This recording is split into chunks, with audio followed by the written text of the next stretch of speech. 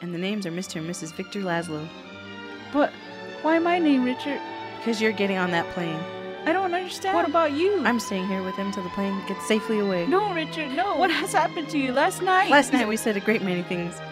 You said I was to do things for the both of us. Well, I've done a lot of it since then. It all adds up to one thing. You're getting on that plane with Victor where you belong. But Richard, no. You've got to listen to me.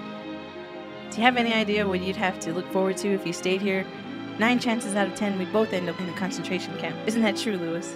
I'm afraid Major Straussler would insist. You're only saying this to make me go. I'm saying it because it's true. Inside of us, we both know you belong with Victor. You're part of his work, the thing that keeps him going. If that plane leaves the ground and you're not with him, you'll regret it. No. Maybe not today, maybe not tomorrow, but soon, and for the rest of your life. But what about us? We'll always have Paris. We didn't have. We'd lost it until you came back to Casablanca. We got it back last night. And I said I would never leave you. And you never will. But I've got a job to do too. Where I'm going, you can't follow. What I've got to do, you can't be any part of. Elsa, I'm no good at being a noble, but it doesn't take much to see that problems of 3 little people don't amount to a hill of beans in this crazy world.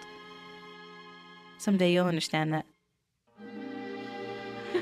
Now.